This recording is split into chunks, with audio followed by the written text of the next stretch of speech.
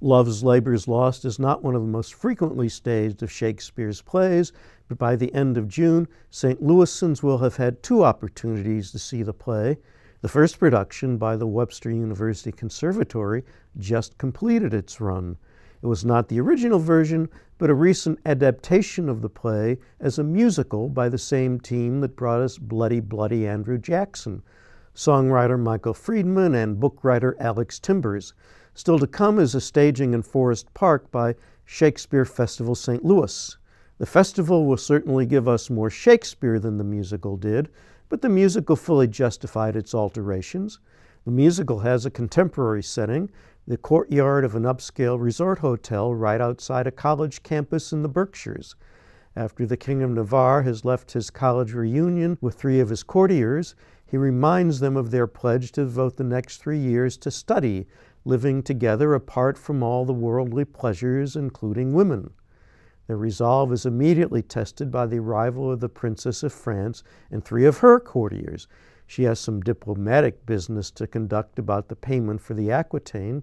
In spite of their pledge, the young men are attracted to the young women, and vice versa. This is a play about young people in love. In the original, they express their feelings in language that now requires footnotes. The humor comes from wordplay and topical allusions that also require footnotes. In the musical, the passions and the humor come from songs in a totally contemporary idiom. They give the musical the same immediacy the original play had for Elizabethan audiences, especially when the performances are as enlivening as the one at Webster. The first-rate ensemble included Benjamin Love as the King, Matt Billings as Baron, Noah Cornwell as Dumaine, James Owen as Longueville, Molly Burris as the Princess, Caitlin Whitty as Rosaline, Cecily Dodd as Maria, Taylor Fedden as Catherine, Alex Rudd as Boyette, Jacob Fleckier as Don Armato, John Katz as Moth, Bradley Fertitta as Dull, Chauncey Tanguy as Costard, Cassandra Lopez as Jacanetta, Mason Kelly as Holofernes, J.R. Prusky as Nathaniel, Amanda DePinto as Mercada, and Nate Garner as a refugee from another musical with literary roots. The excellence of the physical comedy was no surprise. The director, Melissa Rain Anderson, also directed the Rep's marvelous production of The Play That Goes Wrong. The dancing was exhilarating in Ellen Isom's choreography.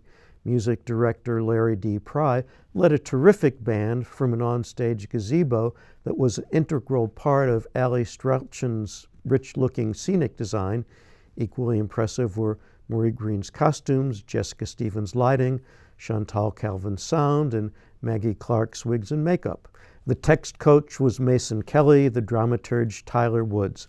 Love's labors were lost in the end, but the Conservatory made the final scene work as well as everything else. Yes, they did. It was a delightful show, and the music was fun, and as you say, it helped make that play work for people who aren't that familiar with all of the Elizabethan English possibilities, both of meaning and contemporary reference and all that, and I want to hear some of that music again.